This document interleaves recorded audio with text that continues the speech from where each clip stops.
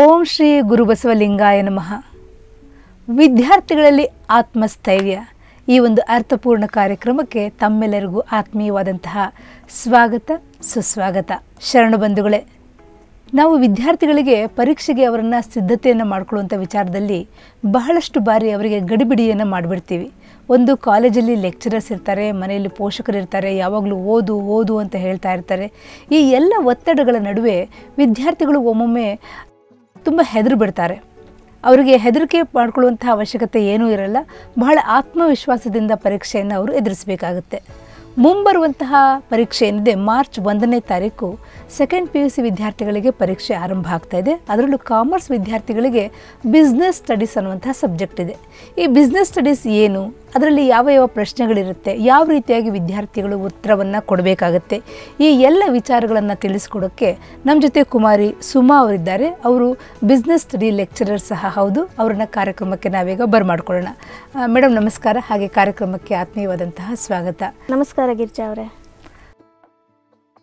ಕುಮಾರಿ ಸುಮಾ ಅವರು ಸರ್ವಜ್ಞ composite PU ಕಾಲೇಜಿನಲ್ಲಿ ಕಳೆದ 6 ವರ್ಷಗಳಿಂದ ಲೆಕ್ಚರರ್ ಆಗಿ ಕೆಲಸ ಮಾಡ್ತಾ ಇದ್ದಾರೆ. PUC ಬೋರ್ಡ್ನಲ್ಲಿ ಅವರು ಪೇಪರ್ ವ್ಯಾಲ್ಯೂಯೇಷನ್ಗೂ ಸಹ ಹೋಗಿದ್ದಾರೆ. ಮತ್ತು ಬಿಸ್ನೆಸ್ ಸ್ಟಡೀಸ್ ಅವರಿಗೆ ಅತ್ಯಂತ ಪ್ರಿಯವಾದಂತಹ ವಿಷಯ. ಈಗ ನಾವು ನೇರವಾಗಿ ಸುಮಾ ಅವರಲ್ಲಿ ಪ್ರಶ್ನೆ ಕೇಳೋಣ. ಸುಮಾ ಮೇಡಮ್ ಅವರೇ, ಈ ಬಿಸ್ನೆಸ್ ಸ್ಟಡೀಸ್ ಅನ್ನುವಂತಹ ಸಬ್ಜೆಕ್ಟು ಸಾಮಾನ್ಯವಾಗಿ ಇದನ್ನು ನಾವು ಬಹಳ ಸರಳವಾದಂಥ ಸಬ್ಜೆಕ್ಟ್ ಅಂತ ಹೇಳ್ಬೋದು. ಇದೇನಾದ್ರು ಕಷ್ಟದ ಸಬ್ಜೆಕ್ಟಾ ಇದು? ತುಂಬ ಸರಳವಾದ ಸಬ್ಜೆಕ್ಟೇ. ನಾವು ದಿನನಿತ್ಯದಲ್ಲಿ ಏನು ನೋಡ್ತಾ ಇದ್ದೀವಿ, ಈಗ ಒಂದು ಪೇಪರ್ ಮಾರೋನಾದ್ರಿಂದ ನಾವು ಸೋಲ್ ಟ್ರೇಡರ್ ಅಂತ ಹೇಳ್ಕೊಡ್ತೀವಿ. ಸೊ ಹಿಂಗೆ ದಿನನಿತ್ಯ ನಮ್ಮ ಸುತ್ತಮುತ್ತ ಇರುವಂಥ ಒಂದು ವ್ಯವಹಾರದ ಬಗ್ಗೆ ಅದು ಹೆಂಗೆ ಶುರು ಮಾಡ್ತೀವಿ, ಯಾರೆಲ್ಲ ಇರಬೇಕು, ಹೇಗೆ ನಡೆಯುತ್ತೆ, ಹೆಂಗೆ ನಡೆಸಬೇಕು ಅನ್ನೋದು ಒಂದು ಈ ಸೆಕೆಂಡ್ ಇಯರ್ PUCಯಲ್ಲಿ ಮ್ಯಾನೇಜ್ಮೆಂಟ್ ಬಗ್ಗೆ ಓದ್ತಾರೆ ಮಕ್ಕಳು. ಓಕೆ, ಬಿಸ್ನೆಸ್ ಸ್ಟಡೀಸಲ್ಲಿ ಇದನ್ನು ಮೊದಲು ಕಾಮರ್ಸ್ ಅಂತಲೂ ಕರಿತಾ ಇದ್ರು. ಇದೇ ಸಬ್ಜೆಕ್ಟ್ ಈಗ ಬಿಸ್ನೆಸ್ ಸ್ಟಡೀಸ್ ಅಂತಾಗಿ ಬದಲಾಗಿದೆ. ಸುಮಾ ಅವರೇ, ನಾವು ತಿಳ್ಕೊಳ್ಳೋಕೆ ಇಷ್ಟಪಡ್ತೀವಿ, ಈ ಕ್ವಶನ್ ಪೇಪರ್ ಏನಿದೆ 3 hours ಕ್ವಶನ್ ಪೇಪರು, ಈ 100 ಮಾರ್ಕ್ಸಿನ ಕ್ವಶನ್ ಪೇಪರ್ ಪ್ಯಾಟರ್ನ್ ಬಗ್ಗೆ ನಮ್ಗೆ ಸ್ವಲ್ಪ ತಿಳಿಸ್ಕೊಡಿ. So business studies total marks ಇರೋದು 100 ಮಾರ್ಕ್ಸಿಗೆ. ಸೊ ಅವರಿಗೆ ಟೈಮ್ ಅಲಾಟ್ ಮಾಡಿರ್ತಾರೆ 3 ಗಂಟೆ 15 ನಿಮಿಷ. ಸೊ ಈ 15 ನಿಮಿಷ ಏನಕ್ಕೆ ಎಕ್ಸ್ಟ್ರಾ ಕೊಟ್ಟಿರ್ತಾರೆ? ಸೊ 15 ನಿಮಿಷ ಮುಂಚೆ ಕ್ವಶನ್ ಪೇಪರ್ ಕೊಟ್ಟಿರ್ತಾರೆ. ಸೊ ಮಕ್ಕಳು ಕ್ವಶನ್ ಪೇಪರ್ನ ಅನಲೈಸ್ ಮಾಡಲಿ, ಯಾವ ಕ್ವಶನಿಗೆ ನಾವು ಆನ್ಸರ್ ಮಾಡಬೇಕು. ಸೊ ಅವರು ಫಸ್ಟ್ ಡಿಸೈಡ್ ಮಾಡ್ಕೊಂಡ್ಬಿಟ್ರೆ ಸೊ ಅವರು ಇನ್ನು 3 ಗಂಟೆಗಳ ಕಾಲ ಉತ್ತರವನ್ನು ಬರಿಬೋದು. ಮೊದಲ 15 ನಿಮಿಷ ಕ್ವಶನ್ ಪೇಪರ್ ರೀಡಿಂಗ್ ಟೈಮ್ ಅಂತ ನಾವು ಕೊಡ್ತೀವಿ. ಹೌದು. ಅದಾದ ನಂತರ ಆನ್ಸರ್ ಬುಕ್ಲೆಟ್ 15 ನಿಮಿಷ ಆದಮೇಲೆ ಆನ್ಸರ್ ಬುಕ್ಲೆಟ್ ಕೊಡ್ಲಾಗುತ್ತೆ. ಸೊ ಅದಾದಮೇಲೆ 3 ಅವರ್ ಮಕ್ಕಳು ಉತ್ತರವನ್ನು ಬರಿಬೋದು. ಈಗ ಕ್ವಶನ್ ಪೇಪರ್ ಪ್ಯಾಟರ್ನ್ ಬಗ್ಗೆ ಬರೋಣ.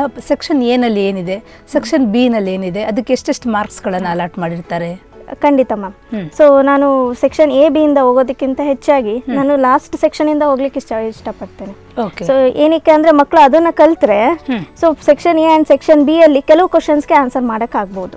ಓಕೆ. ಸೊ ಹಾಗಾಗಿ ನಾನು ಲಾಸ್ಟ್ ಸೆಕ್ಷನಿಂದ ತಗೊಳ್ತೇನೆ. ಖಂಡಿತವಾಗಿ ಹೇಳಿ ಮೇಡಮ್. ಸೊ ಪಾರ್ಟ್ E ಅಂತ ತಗೊಂಡು ಮೊದಲು ಸೆಕ್ಷನ್ಗೆ ಕ್ವಶನ್ ಪೇಪರ್ ಮಾರ್ಕ್ಸ್ ಅಲಾಟ್ಮೆಂಟ್ ಬಗ್ಗೆ ಮಾತಾಡ್ಬಿಡೋಣ.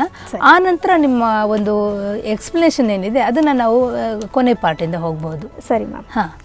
ಸೊ ಈಗ ಬಿಸ್ನೆಸ್ ಸ್ಟಡಿ ಸಿಲೆಬಸ್ ಸ್ವಲ್ಪ ವಾಸ್ಟ್ ಇದೆ. NCERT ಸಿಲೆಬಸ್ ಆಗಿದೆ. ಥಿಯರಿ ಸಬ್ಜೆಕ್ಟ್ ಹೆಂಗೆ ಕೋಪ್ ಅಪ್ ಮಾಡ್ಕೋಬೇಕು, ಹೆಂಗೆ ರೆಡಿ ಆಗಬೇಕು ನಾವು ಆ ಕ್ವಶನ್ ಪೇಪರ್ಗೆ ಅನ್ನೋದನ್ನ ಕೆಲವು ವಿಚಾರನ ನಾನು ತಿಳಿಸ್ತೇನೆ. ಮೊದಲಿಗೆ ಪಾರ್ಟ್ A ಅಂತ ಬರುತ್ತೆ, section A. So section A ಬಂದು 1 ಅಂಕಗಳ ವಿಭಾಗ. ಸೊ ಅಲ್ಲಿ ಮಕ್ಕಳು 10 ಪ್ರಶ್ನೆಗಳಿಗೆ ಉತ್ತರ ಮಾಡಬೇಕಾಗುತ್ತೆ. ಅಲ್ಲೇನು ಚಾಯ್ಸ್ ಇರಲ್ಲ? ಇರುತ್ತೆ, ಚಾಯ್ಸ್ ಇರುತ್ತೆ. ಸೊ ಇಲ್ಲಿ ಮಕ್ಕಳಿಗೆ 12 ಕ್ವಶನ್ಸ್ ಕೊಟ್ಟಿರ್ತೀವಿ, ಅದರಲ್ಲಿ 10 ಕ್ವಶನ್ಗೆ ಆನ್ಸರ್ ಮಾಡಬೇಕಾಗತ್ತೆ.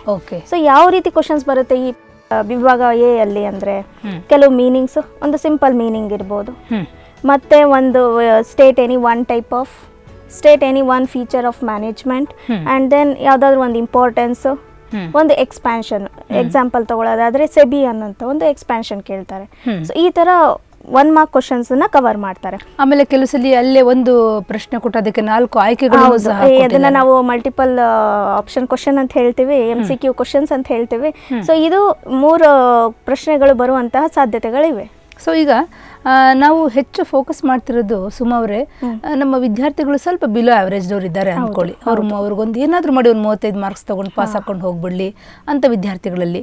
ಸೊ ಈ ಆಪ್ಷನ್ ಟೈಪ್ ಆಫ್ ಕ್ವಶನ್ಸ್ ಏನಿದೆ ಅದು ಸ್ವಲ್ಪ ಸುಲಭ ಅನ್ಸ್ಬೋದಾ? ಹೌದು. ಒಂದು ಕಾಮನ್ ಸೆನ್ಸ್ ಇದ್ರೆ ಅದನ್ನು ಓದ್ಕೊಂಡ್ರೆ ಆ ಶಬ್ದದ ಅರ್ಥ ಗೊತ್ತಾದ್ರೆ ಆ ವಿದ್ಯಾರ್ಥಿ ಒಂದು ಸ್ವಲ್ಪ ಬರಿಬಹುದು ಅಂತ ಅನ್ಸುತ್ತೆ. ಹೌದು. ಒಂದು ಸಾಮಾನ್ಯ ಪ್ರಶ್ನೆ ಕೇಳ್ಬೋದು ಅಂದ್ರೆ ಈ ಇನ್ಫಾರ್ಮಲ್ ಆರ್ಗನೈಸೇಷನ್ ಬಗ್ಗೆ ಕೇಳ್ಬೋದು. ಈ ಸೋಷಿಯಲ್ ನೆಟ್ವರ್ಕ್ ಅಂದ್ರೆ ಯಾವುದು? ಸೊ ಒಂದು ಸಂಸ್ಥೆ ಅಂದಮೇಲೆ ಅಲ್ಲಿ ಒಂದು ಅವ್ರದೇ ಆದಂಥ ಒಂದು ಗುಂಪುಗಳನ್ನ ಮಾಡ್ಕೊಂಡಿರ್ತಾರೆ. ಸೊ ಅದನ್ನ ನಾವು ಇನ್ಫಾರ್ಮಲ್ ಕಮ್ಯುನಿಕೇಶನ್ ಅಥವಾ ಗ್ರೇಪ್ ವೈನ್ ಆರ್ಗನೈಸೇಷನ್ ಅಂತ ಹೇಳ್ತೀವಿ. ಸೊ ಈ ಥರ ಸೊ ಈ ನೆಟ್ವರ್ಕ್ ಆಫ್ ಸೋಷಿಯಲ್ ರಿಲೇಷನ್ಶಿಪ್ ಯಾವುದು? ಫಾರ್ಮಲ್ಲ, ಇನ್ಫಾರ್ಮಲ್ಲ, ಡಿಸೆಂಟ್ರಲೈಸೇಷನ್ನ, ಸೆಂಟ್ರಲೈಸೇಷನ್ನ ಅಂತ ಕೇಳ್ಬೋದು. ಸೊ ಇದಕ್ಕೆ ಉತ್ತರ ಇನ್ಫಾರ್ಮಲ್ ಆರ್ಗನೈಸೇಷನ್. ಸೊ ಇದನ್ನು ನಾವು ಗ್ರೇಪ್ ವೈನ್ ಅಂತ ಕರಿತೀವಿ ಅಥವಾ ಇನ್ಫಾರ್ಮಲ್ ಆರ್ಗನೈಸೇಷನ್ ಅಂತಾನೂ ಕರಿತೀವಿ. ಸೊ ಹೀಗಾಗಿ ಸೆಕ್ಷನ್ ಎನಲ್ಲಿ 12 ಇದೆ, ಅದರಲ್ಲಿ 10 ಮಾರ್ಕ್ಸ್ಗೆ ಮಾಡ್ತಾರೆ. ಸೊ ಈಗ ಸೆಕ್ಷನ್ ಬಿಗೆ ಬನ್ನಿ ಮೇಡಮ್. ಸೆಕ್ಷನ್ ಬಿ ಏನು, ಅದರಲ್ಲಿ ಏನಿರುತ್ತೆ? ಸೊ ಸೆಕ್ಷನ್ ಬಿ ಬಂದು 12 ಕ್ವಶನ್ಸ್ ಕೊಟ್ಟಿರ್ತಾರೆ. ಸೊ ಅದರಲ್ಲಿ ಮಕ್ಕಳು 10 ಕ್ವಶನ್ಗೆ ಆನ್ಸರ್ ಮಾಡಬೇಕು. ಸೊ ಇಲ್ಲಿ ಒಂದು ಕ್ವಶನ್ಗೆ 2 ಮಾರ್ಕ್ಸ್ ಅಂತ ಅಲಾಟ್ ಮಾಡಿರ್ತಾರೆ. ಸೊ ಇಲ್ಲಿ ಯಾವ ರೀತಿ ಕ್ವಶನ್ಸ್ ಬರ್ಬೋದು? ಡೆಫಿನಿಷನ್ಸ್, ಸೊ ಮತ್ತೆ what is the meaning, so then what is state 2 advantages, state 2 disadvantages, state 2 types, give an example, so it state 2 meanings. So ಈ ತರ ಕೆಲವು ಕ್ವಶನ್ಸ್ನ ಸೆಕ್ಷನ್ ಬಿ ಅಂದ್ರೆ 2 ಅಂಕಗಳ ವಿಭಾಗದಲ್ಲಿ ಕೇಳ್ತಾರೆ. ಮೇಡಮ್ ಒಂದು ಉದಾಹರಣೆ ತಗೊಂಡು ಅದಕ್ಕೆ ಉತ್ತರ ಎಷ್ಟು ಮಟ್ಟಿಗೆ ಉತ್ತರ ಬರೀಬಹುದು ಅಂತ ಏನಾದ್ರು 1-2 ಪ್ರಶ್ನೆ ಯಾವ್ದಾದ್ರು ಪ್ರಶ್ನೆ ತಗೋಬಹುದಾ? ಖಂಡಿತ. ಸೊ ಒಂದು ಕ್ವಶನ್ ಬಂದು state any 2 features of planning ಅಂತ ಬರುತ್ತೆ. So state any 2 features of planning. So planning is a decision making process. Okay. Planning is a continuous process. Planning is a all pervasive process. So ಈ ತರ ಒಂದು 2 features ನ ಬರೆದ್ರೆ ಸಾಕು. ಎರಡು ಅಂಕಗಳು ತಂತಾನೆ ಆರಾಮಾಗಿ ಸಿಕ್ಬಿಡುತ್ತೆ. ಸೊ ಅದರಲ್ಲಿ ಎಷ್ಟು ಚಾಯ್ಸ್ ಏನಾದ್ರು ಇದೆಯಾ ಮೇಡಮ್ ಪಾರ್ಟ್ ಬಿ ನಲ್ಲಿ? ಹೌದು ಮೇಡಮ್, ಪಾರ್ಟ್ ಬಿ ಅಲ್ಲಿ 12 ಕ್ವಶನ್ಸ್ ಕೇಳಿರ್ತಾರೆ. ಸೊ 10 ಕ್ವಶನ್ಗೆ ಮಕ್ಕಳ ಉತ್ತರ ಬರೀಬೇಕು. ಸೊ 10 × 2 ಅಂದ್ರೆ 20 ಅಂಕಗಳು ಪಾರ್ಟ್ ಬಿ ನಲ್ಲಿ, ಸೆಕ್ಷನ್ ಬಿ ನಲ್ಲಿ ಇಟ್ಟಿದ್ದಾರೆ. ಹೌದು. ಇದರಲ್ಲಿ ಇನ್ನೊಂದು ಒಂದು ಆಡ್ ಮಾಡ್ಲಿಕ್ಕೆ ಇಷ್ಟಪಡ್ತೇನೆ. ಪಾರ್ಟ್ ಬಿ ಅಲ್ಲಿ ಡೆಫಿನಿಷನ್ಸ್ ಕೇಳ್ತಾರೆ. ನಮ್ಗೆ PU ಬೋರ್ಡ್ ಅವರು ಒಂದು ಸ್ಕ್ಯಾನರ್ ತರ ಕೊಟ್ಟಿದ್ದಾರೆ. ಸೊ ಕ್ವಶನ್ ಬ್ಯಾಂಕ್ ಅನ್ನೋದನ್ನ PU ಬೋರ್ಡ್ ಅವ್ರು ಕೊಟ್ಟಿರ್ತಾರೆ. ಸೊ ಅದರಲ್ಲಿ ನಾವು ಎಲ್ಲಾ ಡೆಫಿನಿಷನ್ಸ್ ಓದೋ ಅವಶ್ಯಕತೆ ಇಲ್ಲ. 8 ಡೆಫಿನಿಷನ್ಸ್ ಮಾತ್ರ ಇಂಪಾರ್ಟೆಂಟ್ ಓದಲೇಬೇಕು ಅಂತ ಹೇಳ್ತಾರೆ. Example define management, define coordination, define motivation, leadership. So ಈ ತರ 8 ಡೆಫಿನಿಷನ್ ಮಾತ್ರ ಕೇಳ್ತಾರೆ. ಸೊ ನಾವು ಇವಾಗ ಡೆಫಿನಿಷನ್ ಬರೆಯುವಾಗ ಹೆಂಗ್ ಬರಿಬೇಕು? ಸೊ ಫಸ್ಟ್ ಯಾರು ಆಥರ್ ಕೊಟ್ಟಿರೋ ಡೆಫಿನಿಷನ್ ಬರಿತಾ ಇದೀವಿ ಅಂತ ನೋಡಬೇಕು. ಸೊ ಇವಾಗ ಮಾರ್ಕೆಟಿಂಗ್ ಅಂತ ಬಂದಾಗ according to AMA, American marketing association ಅಂತ ಹೇಳಿ ಡಬಲ್ ಇನ್ವರ್ಟೆಡ್ ಕಾಮಾದಲ್ಲಿ ಡೆಫಿನಿಷನ್ ನ ಬರಿಬೇಕು. ಸೊ ಆ ಹೆಸರು ಗೊತ್ತಿಲ್ಲ ಅಂದ್ರೆ ವಿದ್ಯಾರ್ಥಿಗಳು ಕೆಲಸದಲ್ಲಿ ಏನ್ ತಪ್ಪು ಮಾಡ್ತಾರೆ ಅಂದ್ರೆ ಯಾರ್ದೋ ಹೆಸರು ಅಕಾರ್ಡಿಂಗ್ ಟು ಅಂತ ಹೇಳ್ಬಿಡ್ತಾರೆ. ಆ ಹೆಸರು ವ್ಯಾಖ್ಯಾನವನ್ನು ಹೇಳಿದಂತ ವ್ಯಕ್ತಿ ಹೆಸರು ಗೊತ್ತಿಲ್ಲ ಅಂದ್ರೆ ತೊಂದರೆ ಇಲ್ಲ, ಅವರು ಡೆಫಿನೇಷನ್ ನೇರವಾಗಿ ಬರೆದು ಬಿಡಬಹುದು. ಆದ್ರೆ ತಪ್ಪು ಹೆಸರುಗಳನ್ನು ಬರೆದಾಗ ಅವಾಗ ಮಾರ್ಕ್ಸ್ ಅನ್ನ ಕಳ್ಕೊತಾರೆ. ಆದ್ರೆ ಡೆಫಿನೇಷನ್ ಅಂತ ಕೇಳಿದಾಗ ಅವ್ರು ಹೇಳಿರೋ ಅವ್ರದೇ ವರ್ಡ್ಸ್ ಅನ್ನ ಬರಿಬೇಕು. ಹೌದು. ಇಲ್ಲಿ ಮಕ್ಕಳು ಓನ್ ಆಗಿ ಬರೆಯೋ ಹಂಗಿಲ್ಲ. ಹೌದು. ಈಗ ಎಕನಾಮಿಕ್ಸ್ ಬಗ್ಗೆ ಯಾರು ಏನ್ ಹೇಳಿದ್ರೆ ಅದನ್ನೇ ಬರಿಬೇಕಾಗುತ್ತೆ. ಮೇಡಮ್ ಪಾರ್ಟ್ ಸಿ ಗೆ ಬನ್ನಿ ಮೇಡಮ್. ಪಾರ್ಟ್ ಸಿ ನಲ್ಲಿ ಏನಿರುತ್ತೆ? ಪಾರ್ಟ್ ಸಿ ಅನ್ನೋದು 4 ಅಂಕಗಳ ವಿಭಾಗ. ಅದು ಇಲ್ಲಿ 10 ಕ್ವಶನ್ಸ್ ಕೇಳಿರ್ತಾರೆ, ಮಕ್ಕಳು 7 ಕ್ವಶನ್ಸ್ಗೆ ಆನ್ಸರ್ ಮಾಡಬೇಕು. ಓಕೆ. ಈ ಪಾರ್ಟ್ ಸಿ ಅಂತ ಪಾರ್ಟ್ ಡಿ ಅಂತ ಬಂದಾಗ ಸೊ ಈ ಉತ್ತರ ಹೆಂಗ್ ಬರಿಬೇಕಾಗತ್ತೆ? ಫಸ್ಟ್ ಇಂಟ್ರೊಡಕ್ಷನ್, ಆಮೇಲೆ ಬಾಡಿ ಆಫ್ ದ ಆನ್ಸರ್, ಆಮೇಲೆ ಕನ್ಕ್ಲೂಷನ್. ಈ ರೀತಿ ಮಕ್ಕಳು ಆನ್ಸರ್ ಮಾಡ್ತಾ ಹೋಗ್ಬೇಕು. ಒಂದು ಎಕ್ಸಾಂಪಲ್ ತಗೊಳ್ಳೋಂಗಾದ್ರೆ ಫೀಚರ್ಸ್ ಆಫ್ ಮ್ಯಾನೇಜ್ಮೆಂಟ್ ಅಂತ ಕೇಳ್ಬೋದು. Explain the features of management. First management ಬಗ್ಗೆ 1-2 ಸಾಲುಗಳು ಮೀನಿಂಗ್ ಬರಿಬೇಕು. ಸೊ ಅದಾದಮೇಲೆ so the following are the features of management. First points ಬರೆದ್ಬಿಡಿ. Section C and section D ಅಲ್ಲಿ ಫಸ್ಟ್ ಪಾಯಿಂಟ್ಸ್ ಬರೆದ್ಬಿಡಿ. ಇವಾಗ ಸೆಕ್ಷನ್ ಸಿ 4 ಮಾರ್ಕ್ಸ್ ಕ್ವಶನ್, ಅದು ಅಲ್ಲಿ 4 ಪಾಯಿಂಟ್ಸ್ ಬರೆದು 4 ಪಾಯಿಂಟ್ಸ್ಗೆ explain ಮಾಡಿದ್ರೆ ಸಾಕು. So first 4 points ಬರೆದ್ಬಿಡಿ. ಅಲ್ಲಿ ನಮ್ಗೆ ಅರ್ಧ ಮಾರ್ಕ್ಸ್ ಸಿಕ್ಬಿಡುತ್ತೆ. ಓಕೆ. ಸೊ 2 ಮಾರ್ಕ್ಸ್ ಅಲ್ಲಿ ಸಿಕ್ಬಿಡುತ್ತೆ ಪಾಯಿಂಟ್ಸ್ಗೆ, ಇನ್ನು 2 ಮಾರ್ಕ್ಸು ಎಕ್ಸ್ಪ್ಲನೇಷನ್ಗೆ ಸಿಗುತ್ತೆ. ಸೊ ನಂತರ ಎಕ್ಸ್ಪ್ಲೇನ್ ಮಾಡ್ತಾ ಹೋಗಿ. ನಾನು ಇದನ್ನ ಯಾಕೆ ಹೇಳಿದೆ ಅಂದರೆ ಪಾಸ್ ಆಗಬೇಕಾಗಿರೋಂಥ ಮಕ್ಕಳಿಗೆ ಫಸ್ಟ್ ಪಾಯಿಂಟ್ಸ್ ಬರೆದ್ಬಿಟ್ರೆ ಅವ್ರಿಗೆ ಅರ್ಧ ಅಂಕಗಳು ಅಲ್ಲೇ ಸಿಕ್ಬಿಡುತ್ತೆ. ಸೊ 4 ಅಂಕಗಳಿಗೆ 2 ಅಂಕಗಳು ಅಲ್ಲೇ ಸಿಕ್ಬಿಡುತ್ತೆ. ಹಾಗೆ ರೀತಿ ಸೆಕ್ಷನ್ ಡಿ ಅಲ್ಲೂ ಅಷ್ಟೇ.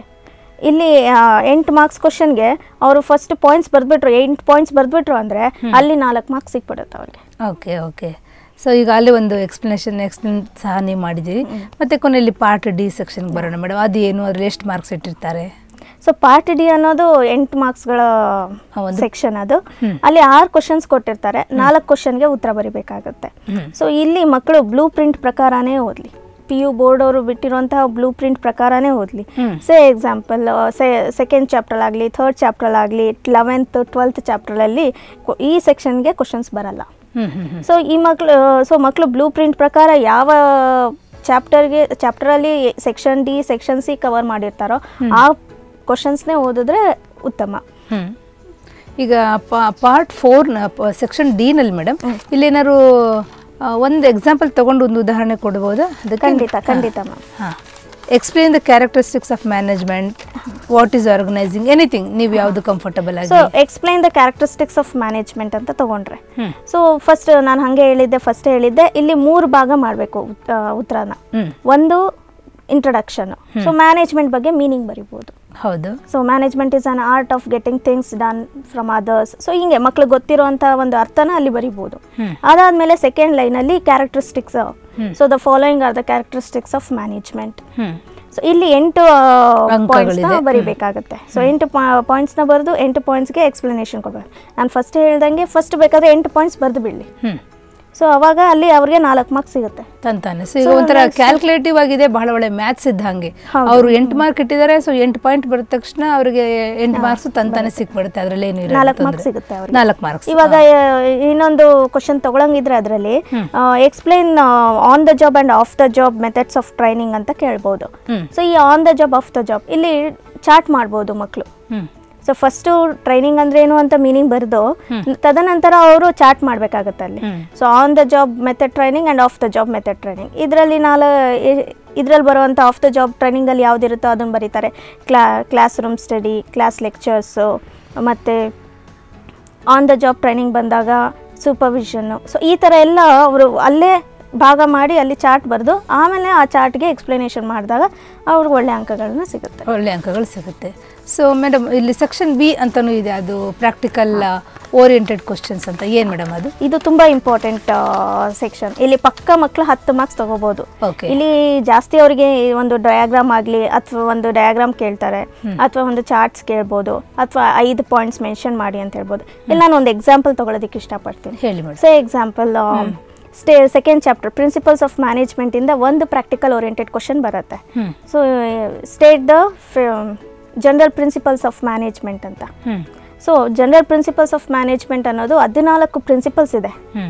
ಈ 14 ಪ್ರಿನ್ಸಿಪಲ್ಸ್ ಅಲ್ಲಿ ಅವರು ಬರೀ 10 ಪ್ರಿನ್ಸಿಪಲ್ಸ್ನ ಮೆನ್ಷನ್ ಮಾಡಬೇಕು. ಬರೀ ಸೈಡ್ ಪಾಯಿಂಟ್ಸ್ ಮಾತ್ರ ಮೆನ್ಷನ್ ಮಾಡಿದ್ರೆ 10 ಪಾಯಿಂಟ್ಸ್ ಮೆನ್ಷನ್ ಮಾಡಿದ್ರು ಅಂದ್ರೆ ಅವ್ರಿಗೆ 5 ಮಾರ್ಕ್ಸ್ ಪಕ್ಕ. ಇಲ್ಲಿ ನಾನು ನನ್ನ ಮಕ್ಳಿಗೆ ಏನು ಹೇಳ್ತೀನಿ ಅಂದ್ರೆ, ಕೆಲವು ಸತಿ ಯೋಚನೆ ಮಾಡುವಾಗ ಇನ್ನೊಂದು ಪಾಯಿಂಟ್ ಬರುವಾಗ ಯೋಚನೆ ಮಾಡ್ತಾರೆ. ಸೊ ಅಲ್ಲಿ ನಾನು ಅವ್ರಿಗೆ ಲಿಂಕ್ ಕೊಡ್ತೀನಿ. ಒಬ್ಬ ಈ ಪ್ರಿನ್ಸಿಪಲ್ಸ್ ಆಫ್ ಮ್ಯಾನೇಜ್ಮೆಂಟ್ ನಮ್ಗೆ ತುಂಬ ಎದುರಿಸುತ್ತೆ ರೀ. ಹೆಂಗೆ OIU2 ಸ್ಕೇರ್ಡ್ ಅಂತ. ಈ OIU2 ಸ್ಕೇರ್ಡ್ ಅಂತನ ಎಕ್ಸ್ಪ್ಯಾಂಡ್ ಮಾಡಿದ್ರು ಅಂದರೆ ಅವ್ರಿಗೆ 10 ಪ್ರಿನ್ಸಿಪಲ್ಸ್ ಬರುತ್ತಲ್ಲ. O ಅಂದರೆ ಪ್ರಿನ್ಸಿಪಲ್ ಆಫ್ ಆರ್ಡರ್, E ಅಂದರೆ S ಅಂದರೆ principle of scalar chain, so E ಅಂದರೆ ಈಸ್ಪೆಡ್ ಡಿಕಾಪ್ಸ್. ಸೊ ಈ ಥರ ಒಂದು ಮಕ್ಕಳು ಇದನ್ನು ಸುಲಭವಾಗಿ ಓದ್ಕೋಬಹುದು. ಸೊ ಈ ಥರ ಒಂದು ಶಾರ್ಟ್ ಫಾರ್ಮ್ ಮಾಡ್ಕೊಂಡಾಗ ಅವರಿಗೆ ಪಕ್ಕ 5 ಮಾರ್ಕ್ಸ್ ಅಲ್ಲಿ. ಈಗ ಇನ್ನೊಂದು ಕ್ವಶನ್ ತಗೊಳೋದಾದ್ರೆ ಇಲ್ಲಿ draw neat diagram of levels of management ಅಂತ ಕೊಡ್ತಾರೆ. ಸೊ ಇದು ಏನು ಅಂದರೆ ಒಂದು ಟ್ರಯಾಂಗಲ್ ಹಾಕಿ top management, middle management, lower management ಅಂತ ಬರೆದು ಒಂದೊಂದು ಹಂತದಲ್ಲೂ ಯಾರ್ಯಾರು ಬರ್ತಾರೆ ಅನ್ನೋದನ್ನ ಇಬ್ಬರನ್ನ ಬರೆದ್ರೆ ಸಾಕು. ಸೊ ಇಲ್ಲಿ ಪಕ್ಕ ಪೂರ 5 ಮಾರ್ಕ್ಸ್ ಬರುತ್ತೆ. ಸೊ ಇಲ್ಲಿ ನಮಗೆ PU ಬೋರ್ಡ್ ಕ್ವಶನ್ ಬ್ಯಾಂಕ್ ಪ್ರಕಾರ 12 ಕ್ವಶನ್ಸ್ ಇದೆ. ಈ 12 ಕ್ವಶನ್ಸ್ನ ರೆಡಿ ಆದರೆ ಪಕ್ಕ ಅದರಲ್ಲೇ 3 ಕ್ವಶನ್ಸ್ ಇರುತ್ತೆ ಇಲ್ಲಿ. ಸೊ 3 ಕ್ವಶನ್ಗೆ 2 ಕ್ವಶನ್ ಈಸಿಯಾಗಿ 10 ಮಾರ್ಕ್ಸನ್ನು ಈಸಿಯಾಗಿ ಮಕ್ಕಳು ತಗೋಬಹುದು. ಸೊ ಪಾಸ್ ಆಗುವಂಥ ಮಕ್ಕಳಿಗೆ ಫಸ್ಟ್ ಪ್ರಾಕ್ಟಿಕಲ್ ಓರಿಯೆಂಟೆಡ್ ಕ್ವಶನ್ನೇ ಓದಿ ಅಂತ ಹೇಳ್ತೀವಿ. ಸೊ ಅವರು ಪಾಕೆಟ್ಗೆ 10 ಮಾರ್ಕ್ಸ್ ಬಂದ್ಬಿಡುತ್ತೆ ಅಂತ.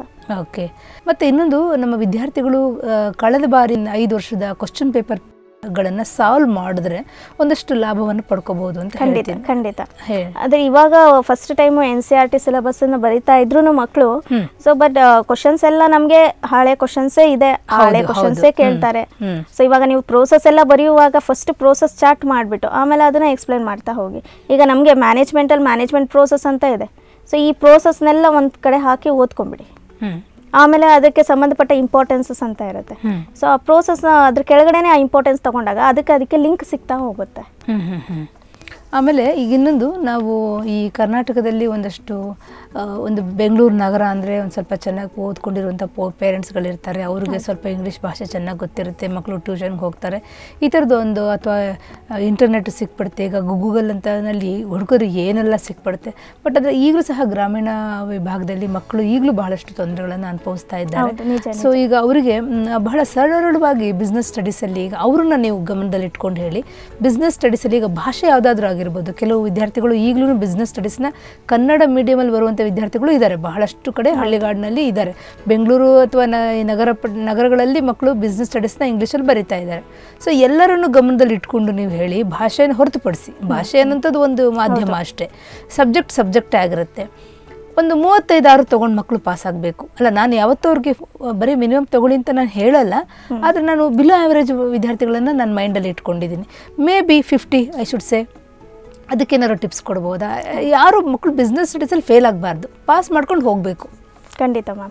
ಈಗ ನಾನು ಮೊದಲೇ ಹೇಳ್ದಂಗೆ ಪ್ರಾಕ್ಟಿಕಲ್ ಓರಿಯೆಂಟೆಡ್ ಕ್ವಶನ್ ಅನ್ನೋದನ್ನ ಫಸ್ಟ್ ತೊಗೊಂಡು ಓದಿ ಅಂತ ಹೇಳ್ತೀವಿ ಮಕ್ಕಳಿಗೆ. ಸೊ ಅದೇನಂದರೆ ಇರೋದು 12 ಕ್ವಶನಲ್ಲಿ ಬರೀ ಪಾಯಿಂಟ್ಸ್ ಮಾತ್ರ ಓದಬೇಕು. ಯಾಕಂದರೆ ನಮ್ಮ ಮಕ್ಕಳು ಎಕ್ಸ್ಪ್ಲೇನ್ ಮಾಡಲಿಕ್ಕೆ ಕೆಲವು ಸತಿ ಕಷ್ಟಪಡ್ತಾರೆ. ಸೊ ಅವರಿಗೆ ಬರೀ ಪಾಯಿಂಟ್ಸು, ಡಯಾಗ್ರಾಮ್ಸು ಇದೇ ಇರುತ್ತೆ. ಸೊ ಹಾಗಾಗಿ ನಾವು ಅವರಿಗೆ ಫಸ್ಟ್ ಪ್ರಾಕ್ಟಿಕಲ್ ಓರಿಯೆಂಟೆಡ್ 12 ಕ್ವಶನ್ ಪಕ್ಕಾ ಆಗಿಬಿಡಿ ಅಂತ ಹೇಳ್ತೀವಿ. ತದನಂತರ ಅವರಿಗೆ ಈ ತರ ನಾವು ಒಂದು ಟ್ರಿಕ್ಸ್ ಸ್ವಲ್ಪ ಜ್ಞಾಪಕ ಇಟ್ಕೊಳ್ಳೋದು, ಶಾರ್ಟ್ ಫಾರ್ಮ್ ಅಂತ ಹೇಳಿದ್ವಲ್ಲ ಆ ತರ. ಸೊ ಆ ಥರ ಕೆಲವು ಕಡೆ ಕೊಡ್ತೀವಿ. ಸೊ ಅವಾಗ ಅವರು ಜ್ಞಾಪಕ ಇಟ್ಕೊಳ್ಳೋದಕ್ಕೆ ಹೆಲ್ಪ್ ಆಗುತ್ತೆ ಅವ್ರಿಗೆ. ಸೊ ಇದು ಸೆಕ್ಷನ್ ಇ ಆಗಿದ್ದ ಕೂಡಲೇ ನಾವು ಅವರಿಗೆ ಸೆಕ್ಷನ್ ಡಿ ಕ್ವಶನ್ಸ್ ಓದಕ್ಕೆ ಹೇಳ್ತೀವಿ. ಬ್ಲೂ ಪ್ರಿಂಟ್ ಪ್ರಕಾರ ಯಾವ್ಯಾವ ಚಾಪ್ಟರ್ಸಲ್ಲಿ ಸೆಕ್ಷನ್ ಡಿ ಕ್ವಶನ್ಸ್ ಇದೆಯೋ ಆ ಥರ ಕೆಲವು ರಿಪಿಟೇಟಿವ್ ಆಗಿದ್ದ ಕ್ವಶನ್ಸ್ನ ತೆಗೆದು ಅದನ್ನೇ ಓದಕ್ಕೆ ಹೇಳ್ತೀವಿ. ಈಗ ಕೆಲವು ಮಕ್ಕಳಿಗೆ ಎಕ್ಸ್ಪ್ಲನೇಷನ್ ಮಾಡೋಕ್ಕೆ ಬರೋದಿಲ್ಲ, ಅವ್ರಿಗೆ ನಾವು ಬರೀ ಪಾಯಿಂಟ್ಸೇ ಓದಕ್ಕೆ ಹೇಳ್ತೀವಿ. ಸೊ ಯಾಕಂದರೆ ಪಾಯಿಂಟ್ಸ್ ಓದಿದಾಗ ಅವ್ರಿಗೆ ಅರ್ಧ ಮಾರ್ಕ್ಸ್ ಅಲ್ಲೇ ಬಂದುಬಿಡುತ್ತೆ. ಸೊ ಇವಾಗ ನಾನು ಆಗಲೇ ಹೇಳ್ದಂಗೆ 8 ಮಾರ್ಕ್ಸ್ ಕ್ವಶನಲ್ಲಿ ಅವ್ರು ಬರೀ ಪಾಯಿಂಟ್ಸ್ ಬರೆದ್ರು ಅಥವಾ ಪ್ರೋಸೆಸ್ ಬರೆದ್ರು ಅಂದಾಗ ಅವ್ರಿಗೆ 4 ಮಾರ್ಕ್ಸ್ ಬರುತ್ತೆ ಅಲ್ಲಿ. ಸೊ ಹಾಗಾಗಿ ನಾವು ಅವ್ರಿಗೆ ಸೆಕ್ಷನ್ ಡಿ ಅಲ್ಲಿ ಕೆಲವು ಕ್ವಶನ್ಸ್ ಓದಕ್ಕೆ ಹೇಳ್ತೀವಿ. ಈಗ ಮಕ್ಕಳು ಈ ಸೆಕ್ಷನ್ ಡಿ ಮತ್ತು ಸೆಕ್ಷನ್ ಸಿ ಅಲ್ಲಿನ ಕೆಲವು ಕ್ವಶನ್ಸ್ ಓದಿದ್ರೆ ಅವ್ರು ಆಟೋಮೆಟಿಕ್ ಆಗಿ ಸೆಕ್ಷನ್ ಎ ಮತ್ತು ಸೆಕ್ಷನ್ ಬಿಗೆ ರೆಡಿ ಆಗಿಬಿಟ್ಟಿರ್ತಾರೆ. ಹೆಂಗೆ ಅಂದರೆ ಒಂದು ಎಕ್ಸಾಂಪಲ್ ತೊಗೊಂಡ್ರೆ give one feature of management ಅಂತ 1 ಮಾರ್ಕ್ಸ್ ಕ್ವಶನ್ ಕೇಳ್ತಾರೆ. ನಾವು ಆಲ್ರೆಡಿ ಸೆಕ್ಷನ್ ಡಿ ಅಲ್ಲಿ ಓದಿದೀವಿ ಅದನ್ನು. ಸೊ ಅವ್ರು ಅಲ್ಲೇ ಅದನ್ನ ಉತ್ತರ ಮಾಡ್ಬೋದು. ಸೆಕ್ಷನ್ ಡಿ ನಲ್ಲಿ ಪರ್ಫೆಕ್ಟ್ ಆಗಿದ್ದಂತವನು ಸೆಕ್ಷನ್ ಎ ನ ತಂತಾನೆ ಬರ್ದೇ ಬಿಡ್ತಾರೆ. ಅರ್ಧಕ್ಕಿಂತ ಹೆಚ್ಚು ಕ್ವಶನ್ಸ್ ಅಲ್ಲಿ ಅದನ್ನೇ ಕವರ್ ಮಾಡಿಬಿಟ್ಟಿರ್ತಾರೆ. ಮೇಡಮ್, ಈಗ ನಾವು ಯಾವ ಸಮಯದಲ್ಲಿದ್ದೀವಿ ಅಂದರೆ ಯುದ್ಧ ಕಾಲ ಶಸ್ತ್ರಭಾಷೆ ಅನ್ನುವಂಥ ಸಮಯದಲ್ಲೇ ಇದ್ದೀವಿ. ಈಗಾಗಲೇ ಮಕ್ಕಳಷ್ಟು ಕ್ಲಾಸಸ್ ಅಟೆಂಡ್ ಮಾಡಿದ್ದಾರೆ, ಪ್ರಿಪ್ರೇಟ್ರಿ ಬರೆದಿದ್ದಾರೆ, ಬಹುತೇಕ ಎಲ್ಲ ಓದ್ಬಿಟ್ಟಿದ್ದಾರೆ. 90% ಈಸ್ ಡನ್ ಆಲ್ರೆಡಿ. ನಮಗೇನು ಒಂದು 10% ಕೊನೆಯ ನಿಮಿಷದ ಸಿದ್ಧತೆಗಳ ಸಮಯದಲ್ಲಿ ನಾವಿದ್ದೀವಿ. ಈಗ ಒಂದು 10 ದಿನ ಇದೆ ಅಂದ್ಕೊಳ್ಳಿ ಬಿಸ್ನೆಸ್ ಸ್ಟಡೀಸ್ ಎಕ್ಸಾಮು. ಕೊನೆಯ ದಿನದಲ್ಲಿ ಅವರು ಏನು ಮಾಡಬಹುದು? ಅದು ಏನಾದ್ರು ಅನುಕೂಲಕರವಾದಂಥದ್ದು ಪರೀಕ್ಷೆಗೆ? ಹೌದು. ಸೊ ಅವರು ನಾನು ಹೇಳ್ದಂಗೆ ಬ್ಲೂ ಪ್ರಿಂಟ್ ಪ್ರಕಾರನೇ ಓದಲಿ. ಯಾವ ಚಾಪ್ಟ್ರಲ್ಲಿ ನಾವು ಸೆಕ್ಷನ್ ಸಿಗೆ ಕ್ವಶನ್ಸ್ ಕೊಡ್ತಾರೆ, ಯಾವ ಚಾಪ್ಟ್ರಲ್ಲಿ ಸೆಕ್ಷನ್ ಡಿ ಕ್ವಶನ್ಸ್ ಕೊಡ್ತಾರೆ ಅನ್ನೋದನ್ನು PU ಬೋರ್ಡ್ ಅವರು ಬ್ಲೂ ಪ್ರಿಂಟ್ ಅಂತ ಕೊಟ್ಟಿರ್ತಾರೆ. ಸೊ ಆ ಬ್ಲೂ ಪ್ರಿಂಟ್ ಪ್ರಕಾರ ಇಂಪಾರ್ಟೆಂಟ್ ಕ್ವಶನ್ಸ್ನ ತೊಗೊಂಡು ನಾನು ಹೇಳ್ದಂಗೆ ಪಾಸ್ ಆಗಬೇಕು ಅನ್ನೋ ಮಕ್ಕಳನ್ನ ಬರೀ ಪಾಯಿಂಟ್ಸನ್ನೇ ಅವ್ರಿಗೆ ಮಗಪ್ ಮಾಡಿಸಿ ಅಥವಾ ಅಲ್ಲಿ ಕೆಲವು ಸ್ವಲ್ಪ ಸುಲಭವಾಗಿ ಎಕ್ಸ್ಪ್ಲನೇಷನ್ ಹೆಂಗೆ ಕೊಡ್ಬೋದು. ಈಗ ಒಂದು ಎಕ್ಸಾಂಪಲ್ ತೊಗೊಂಡ್ರೆ ಮ್ಯಾನೇಜ್ಮೆಂಟ್ ಇಸ್ ಆಲ್ ಪರ್ವೇಸಿವ್ ಅಂತ ಒಂದು ಫೀಚರ್ ಬರುತ್ತೆ. ಏನಿದು ಆಲ್ ಪರ್ವೇಸಿವ್ ಅಂದರೆ ಮಕ್ಳಿಗೆ ಸಿಂಪಲ್ ಆಗಿ ಹೇಳ್ಕೊಡೋದು. ಪರ್ವೇಸಿವ್ ಪ್ರೆಸೆಂಟ್ ಅಂದರೆ ಎಲ್ಲ ಕಡೆ ಇದೆ ಅಂತ ಅರ್ಥ. ಸೊ ಅದಕ್ಕೆ ಅವರು ಸಿಂಪಲ್ ಆಗಿ ಎಕ್ಸ್ಪ್ಲನೇಷನ್ ಬರೆಯೋಕ್ಕೆ ಸ್ವಲ್ಪ ಶುರು ಮಾಡಿಸ್ಬೋದು. ಸೊ ಇವಾಗ ಆಲ್ ಪರ್ವೇಸಿವ್ ಪಾಯಿಂಟ್ ಬಂದು ಅಂದರೆ ಏನು? So management is all pervasive, it is present everywhere. So ಈ ಥರ ಒಂದು ಸ್ವಲ್ಪ ಸೆಂಟೆನ್ಸ್ನ ಬರೆಯೋಕ್ಕೆ ಹೆಲ್ಪ್ ಮಾಡ್ತೀವಿ. ಸೊ ಹೀಗೆ ಮಕ್ಕಳು ಒಂದು ಸೆಕ್ಷನ್ ಸಿ ಮತ್ತು ಸೆಕ್ಷನ್ ಡಿ ಬರೀ ಪಾಯಿಂಟ್ಸ್ ಓದ್ಕೊಂಡು ಮತ್ತು ಕೆಲವು ಸ್ವಲ್ಪ ಸುಲಭವಾದಂಥ ಮೀನಿಂಗ್ಸ್ಗಳನ್ನು ಓದ್ಕೊಂಡ್ರೆ ಸೊ ಸೆಕ್ಷನ್ ಎ ಬಿ ಮತ್ತು ಈ ಸೆಕ್ಷನ್ ಸಿ ಡಿ ಇನ್ನೂ ಕವರ್ ಮಾಡ್ಕೋಬೋದು. ಸೆಕ್ಷನ್ ಇಗೆ ಆಲ್ರೆಡಿ 12 ಕ್ವಶನ್ಸ್ ಪಕ್ಕ ಅದೇ ಕ್ವಶನ್ಸು. ಸೊ ಅವ್ರು ಅದೇ ಕ್ವಶನ್ಸ್ನ ಪಕ್ಕ ಆಗ್ಬಿಟ್ರೆ 10 ಮಾರ್ಕ್ಸ್ ಅವ್ರಿಗೆ ಸಿಕ್ಬಿಡುತ್ತೆ. ಬಟ್ ಈಗ ಬಿಸ್ನೆಸ್ ಸ್ಟಡೀಸ್ ಅನ್ನೋಂಥದ್ದು ಸೆಕೆಂಡ್ PUC ನಲ್ಲಿ ಕೇವಲ ಆ ಒಂದು ಪರ್ಟಿಕ್ಯುಲರ್ ಇಯರ್ಗೆ ಪಾಸ್ ಮಾಡಿಕೊಂಡು ಪರ್ಸೆಂಟೇಜ್ ತೊಗೊಂಡು ಮನೆಗೆ ಹೊಟ್ಟೋಗೋಂಥದ್ದಲ್ಲ. ಈ ಮ್ಯಾನೇಜ್ಮೆಂಟ್ ಸಬ್ಜೆಕ್ಟ್ಸ್ಗಳು ಏನಿದೆ ಅಂದರೆ ಒಬ್ಬ ವಿದ್ಯಾರ್ಥಿಗೆ ಅವನು ಲೈಫಲ್ಲಿ ತನ್ನ ಡಿಸಿಪ್ಲಿನ್ ಆಗಿ ಇಟ್ಕೊಳ್ಳೋಕ್ಕೆ ಬಿಸ್ನೆಸ್ ಸ್ಟಡೀಸು ಬಹಳ ಇಂಪಾರ್ಟೆಂಟ್ ಆಗುತ್ತೆ. ಮುಂದೆ ಯಾವುದೋ ಒಂದು ದೊಡ್ಡ MNC ಕಂಪ್ನಿಗೆ ಅವ್ನು ಸೇರ್ಕೋಬೋದು, ಅಥವಾ ಒಂದು ಕಂಪ್ನಿನ ಚಿಕ್ಕ ಕಂಪ್ನಿನ ಶುರು ಮಾಡಿ ಮುಂದೆ ಆತ ಒಂದು ದೊಡ್ಡ ಅದನ್ನು MNC ಆಗಿ ಅದನ್ನು ಪರಿವರ್ತನೆ ಮಾಡಬಹುದು. ಸೊ ಈಗ PUC ಯಲ್ಲಿ ಮ್ಯಾನೇಜ್ಮೆಂಟ್ ಕೋರ್ಸ್ನಲ್ಲಿ ಏನು ಅವ್ರು ಕಲ್ತಿರ್ತಾರೋ ಅದು ಅವನ ಜೀವನ ಪರ್ಯಂತ ಉಪಯೋಗ ಆಗುತ್ತೆ. ಏನು ಹೇಳ್ತೀರಿ ಮೇಡಮ್? ಹೌದು, ಯಾಕಂದರೆ ನಾವು ಮ್ಯಾನೇಜ್ಮೆಂಟ್ ಶುರು ಮಾಡೋದೇ ಪ್ಲಾನಿಂಗಿಂದ ಶುರು ಮಾಡ್ತೀವಿ. ಸೊ ನಾನು ಅದೇ ಶುರು ಮಾಡ್ತೀನಿ ಮಕ್ಕಳಿಗೆ, ನಿಮ್ಮ ಮನೆಯಿಂದ ಕಾಲೇಜಿಗೆ ಬರಬೇಕು. ಸೊ ಬೆಳಗ್ಗೆ ನಾಳೆಗೆ ನಾವು ಪ್ಲಾನ್ ಮಾಡಲೇಬೇಕು. ಸೊ ಹಿಂದಿನ ದಿನ ರಾತ್ರಿ ಅಲಾರಾಮ್ ಇಟ್ಕೊಳ್ಳೇಬೇಕು, ನಾಳೆ ಬೆಳಗ್ಗೆ ಎದ್ದೇಳಬೇಕು ಅಂತ. ಸೊ ಅದನ್ನ ಅಲಾರಾಮ್ ಇಟ್ಕೊಂಡಾದ್ಮೇಲೆ ಅಲಾರಾಮ್ ಪ್ರಕಾರ ಎದ್ದೇಳಬೇಕು, ರೆಡಿ ಆಗ್ತೀವಿ. ಕಾಲೇಜ್ ಒಂದೊಂದ್ಸತಿ 8 ಗಂಟೆಗಿರುತ್ತೆ, 9 ಗಂಟೆಗಿರುತ್ತೆ. ಸೊ ನಮ್ಮ ಮನೆಯಿಂದ ಕಾಲೇಜ್ಗೆ ಹೆಂಗೆ ಹೋಗ್ತೀವಿ, ಸೊ ಯಾವ ದಾರಿಲಿ ಹೋಗ್ತೀವಿ, ಇದನ್ನ ನಾವು ಪ್ಲಾನಿಂಗ್ ಪ್ರೋಸೆಸ್ ಅಂತ ಹೇಳ್ತೀವಿ. ಸೊ ಅವರು ಯಾವ ದಾರಿಲಿ, ಇವಾಗ ಕಾಲೇಜ್ಗೆ ರೀಚ್ ಆಗಬೇಕು ಅಂದ್ರೆ ಕೆಲವಾರು ರಸ್ತೆಗಳು ಜಾಯಿಂಟ್ ಆಗುತ್ತೆ. ಸೊ ಯಾವ್ದು ಶಾರ್ಟೆಸ್ಟ್ ಅಂತ ನೋಡ್ತೀವಿ ಫಸ್ಟ್, ಇಲ್ವಾ ಯಾರಾದ್ರೂ ಡ್ರಾಪ್ ಮಾಡ್ಬೇಕಾ ಅದನ್ನ ನೋಡ್ಕೊಳ್ತೀವಿ. ಸೊ ಇದೆಲ್ಲ ಪ್ಲಾನಿಂಗ್, ಇದು ನಮ್ಮ ದಿನನಿತ್ಯದ ಜೀವನದಲ್ಲಿ ಇರುತ್ತೆ ಫ್ರಮ್ ದ ಅಲಾರಾಮ್. ಸೊ ಹಿಂಗೆ ಅದು ಹೇಳಿ ಮೇಡಮ್. ಸೊ ಹಿಂಗೆ, ಸೊ ಅದಾದ್ಮೇಲೆ ಅವನು ಯಾವ್ದು ಬೆಸ್ಟ್ ರೋಡ್ ಅಂತ ಸೆಲೆಕ್ಟ್ ಮಾಡ್ಕೊಳ್ತಾನೆ. ಸೊ ಇದು ನಾವು ಪ್ಲಾನಿಂಗ್ ಪ್ರೋಸೆಸ್ ಅಂತ ಹೇಳ್ತೀವಿ. ಫಸ್ಟ್ ಕಾಲೇಜ್ಗೆ ಹೋಗ್ಬೇಕು, that is setting objectives. Okay. Next ಆ ಕಾಲೇಜ್ಗೆ ಹೋಗ್ಬೇಕು ಅಂದಾಗ ಇವತ್ತು ಯಾವುದೇ ರೀತಿಯಿಂದ ತೊಂದರೆಗಳಿಲ್ಲ, ನಮಗೆ ಎಲ್ಲ ನಾರ್ಮಲ್ ಆಗಿದೆ. So that is assumption. So ಅದು ಕಾಲೇಜ್ಗೆ ಹೋಗ್ಲೇಬೇಕು ಇವತ್ತು. ಸೊ ಕಾಲೇಜ್ಗೆ ಹೋಗ್ಬೇಕು ಅಂದ್ರೆ ಯಾವ ದಾರಿ, so identify alternative courses of action ಅಂತ ಹೇಳ್ತೀವಿ, ಥರ್ಡ್ ಪ್ರೋಸೆಸ್. ಅಂದರೆ ಯಾವುದು ಬೆಸ್ಟ್ ದಾರಿ ನಮಗೆ ನಮ್ಮ ಗೋಲ್ನ ರೀಚ್ ಮಾಡಿಸುತ್ತೆ. ಸೊ ಹಂಗಾಗಿ ನಾವು ಆ ದಾರಿನ ಯಾವ್ಯಾವ ದಾರಿಗಳಿದೆ ಅಂತ ನೋಡ್ಕೊಳ್ತೀವಿ.